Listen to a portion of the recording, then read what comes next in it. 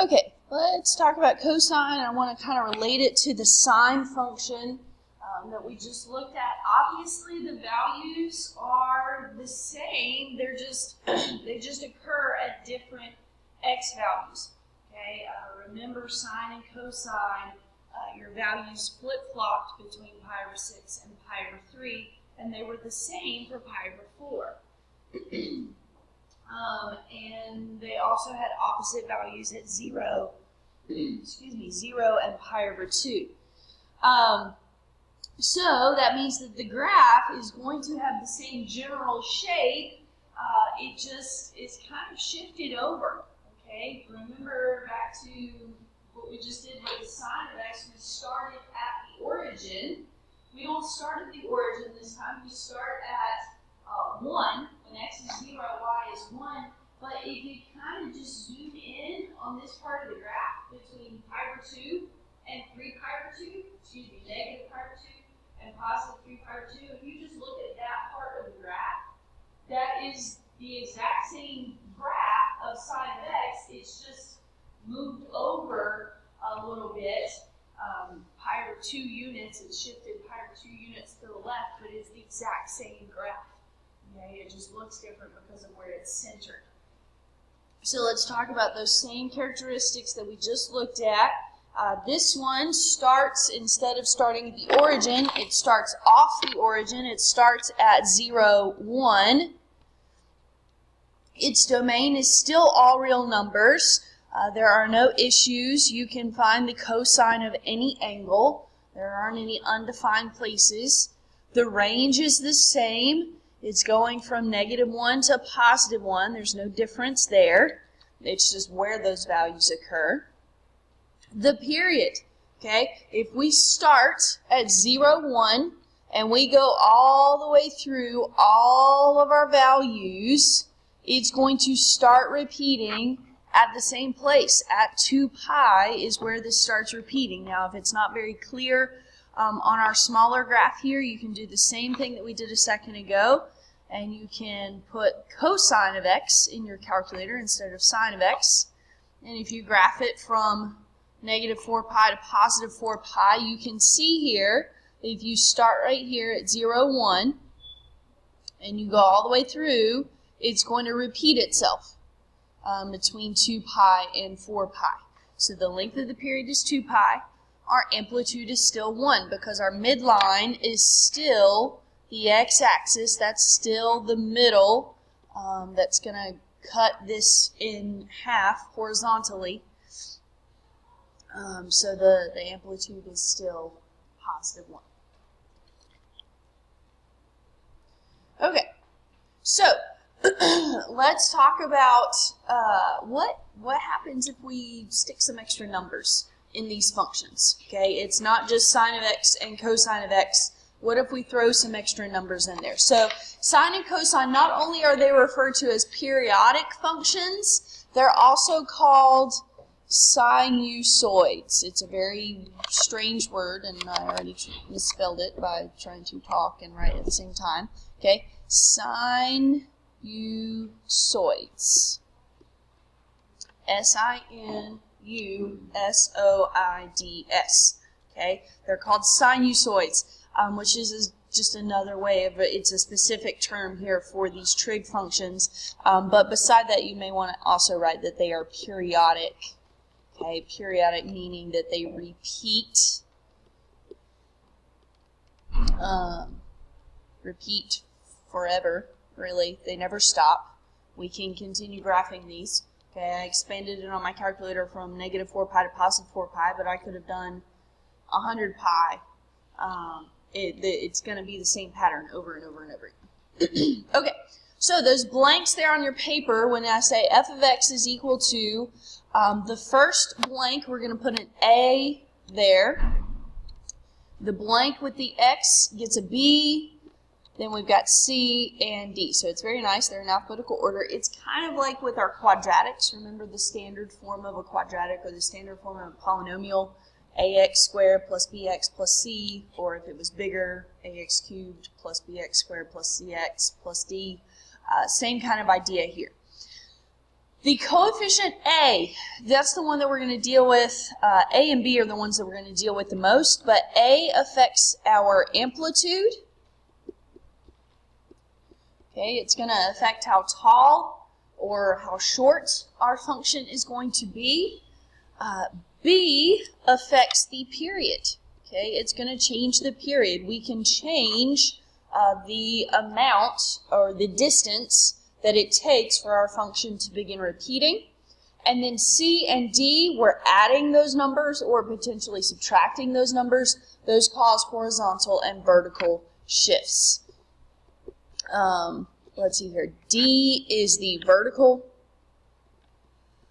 and C can cause, we're not going to deal with C very much. We'll deal with D more than C. C can cause horizontal shifts.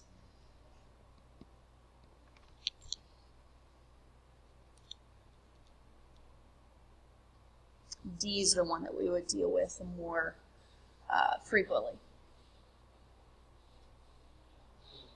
Okay, so when there's a coefficient in front of the trig function, the amplitude is no longer 1,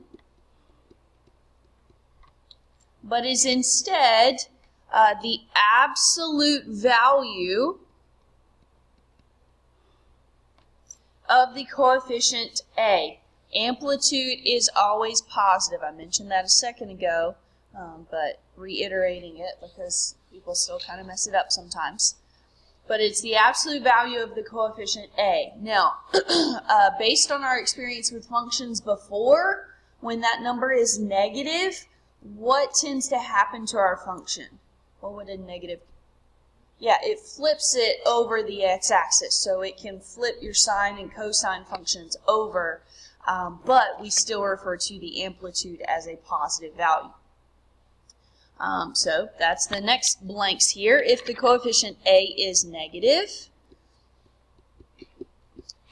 then the function is flipped over the x-axis. It's flipped over the x-axis. And then the other most common thing we're going to deal with is when we have B, that affects the standard period of 2 pi. Okay, that's our standard period. And then we figure out the new period according to this formula. The new period is equal to 2 pi divided by B. Now, you're going to have to kind of work that out by hand. You'll see here in a second how we deal with that, but you'll have to work that out by hand. Now, we may get to it today. We probably will have to do it tomorrow, but you can also rearrange this formula. Okay, if we're going to look at, if I'm given a picture of the graph, can I write the equation? So that means that we would have to figure out what B is. Well, if we wanted to solve this for B instead of the new period, then those two things just kind of flip places. So this can also be written as B is equal to 2 pi divided by the new period. So if you needed to figure out what that coefficient in the equation was, you could analyze your period visually, put that under 2 pi, and that will give you the coefficient that goes in the equation. Won't need that today, but probably we'll need that tomorrow. Okay, so let's look at some equations here and find the amplitude, period, and then graph one period of the function. We're going to do this without relying upon our calculator. Okay, I want you to be able to do this by hand. So amplitude's always the easiest part. Okay, amplitude is the coefficient in front right here. So the amplitude of that first example is 2. Okay, so this function, this sine function is going to be taller. It's going to range between -2 and +2 instead of -1 and +1. The period, okay, we find the period by doing 2 pi divided by the coefficient in front of the x, which in this case is 4. So if we simplify that 2 pi over 4 2 over 4 is 1/2, so that means that our period is now pi over 2. So instead of our entire function fitting between 0 and 2 pi, now the entire thing has to fit between 0 and pi over 2. So it's kind of really squish it horizontally. You can draw your own little graph right here. Now I'm going to try and emphasize here that we're only going between 0 and 2 pi, or excuse me, pi over 2. We're not going between 0 and 2 pi. We have a shorter distance here to fit our entire function in. Now, this is sine, so it starts at the origin, which means it ends at the origin. Okay, the period's going to start and end in the same place. It ranges between, since our our amplitude is 2, it's going to range between -2 and +2. We hit 0 halfway through the entire period, and we're going to hit our maximum point halfway between those halfway points, and our minimum point halfway between the second half. So this is just how I'm going to sketch my function without relying upon my calculator.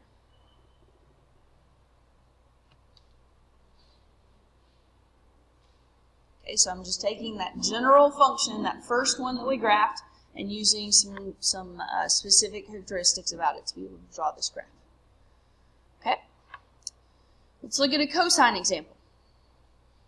F of x is equal to 3 cosine of 3x over 2. So again, amplitude's the easy part. The amplitude is 3. It was positive, so we don't have to worry about flipping anything. Our period is 2 pi over the coefficient in front of x. Well, this time, x is kind of mixed in there, okay? But the coefficient is the 3 over 2. So we have 2 pi divided by 3 over 2. Well, y'all remember what we do when we have a fraction within a fraction. We keep the top the same, we flip the bottom over and multiply. So that gives us 4 pi over 3.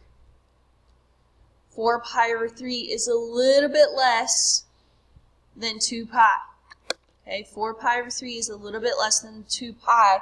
How do I know that? Well, a couple of ways. 4 over 3 is a fraction that is less than 2. Or I can look at, well, where did it come from? I took 2 pi and multiplied it by 2/3. I only have 2/3 of the period that I had before. But it's not drastically smaller. But this one is quite a bit taller, because the amplitude is 3.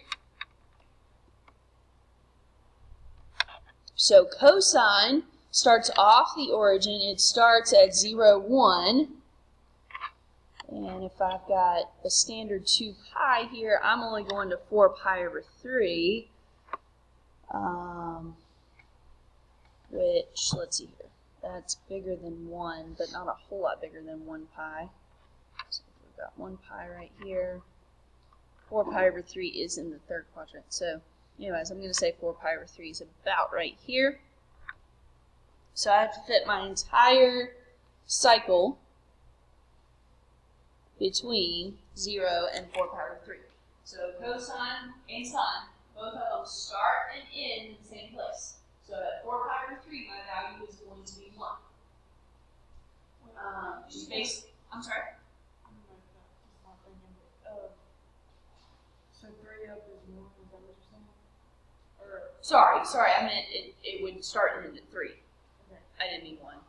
Sorry. Amplitude is 3. So it's going to start and end at 3, not 1. Okay? So that means halfway through, okay, whatever that may be, my y value is going to be -3. Okay, halfway through, I'm going to hit my minimum.